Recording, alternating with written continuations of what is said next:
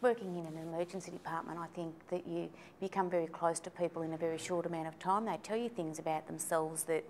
would take other people in a relationship 20 years to tell you about, and here they are, they're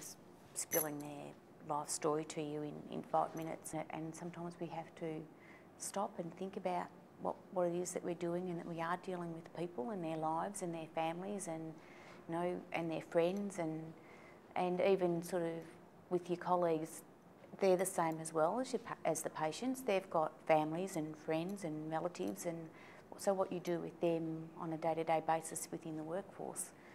they can take that home with them as well. So you have to, it's a very close relationship that healthcare workers have, and it doesn't matter whether you're the PSA or the cleaner on the ward. For all the angst and, the day-to-day grind of it, it really is it's rewarding at the end of the day to be able to say, well, I've done a good job and I've cared for somebody and made a difference to them. We often used to joke in the emergency department there must have been a better way to make money, in that we would like to go either go and work in a florist shop, and it wouldn't matter if we didn't sell any flowers. It would just be nice to be surrounded by nice smelly things, and work in a fashion shop and say, yes dear, that piece of jewellery will go very nice with that. But when you really stop and think about it, it's probably not very satisfying, and so it does keep you coming back to be able to care for people and give you a little bit of yourself. If you've got a good camaraderie with the people that you're working with, and you're able to have work well together, but also be able to have a laugh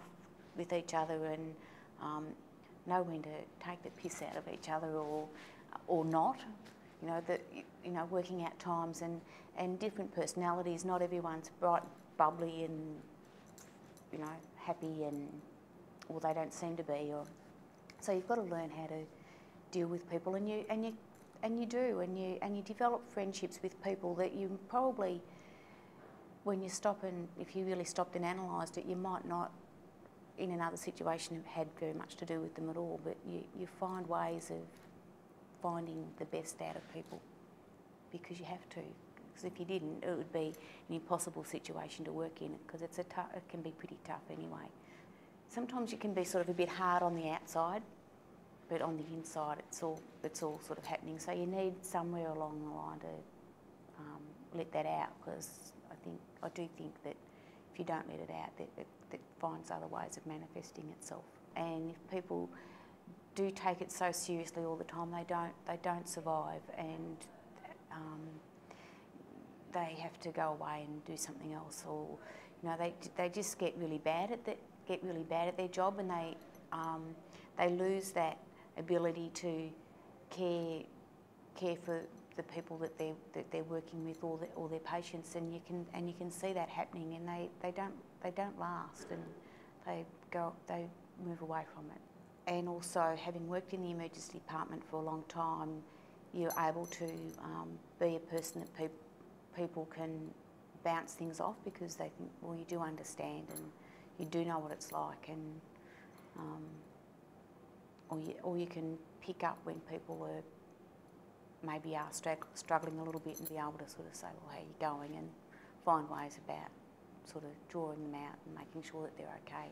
And I think we have to do that. Like in a management position, we have to take care of people, because they might not show up tomorrow night from a mercenary sort of point of view as well. They might not come to work tomorrow night because they haven't been dealt with properly, or been given the proper chance to debrief or find out what went wrong or what went right.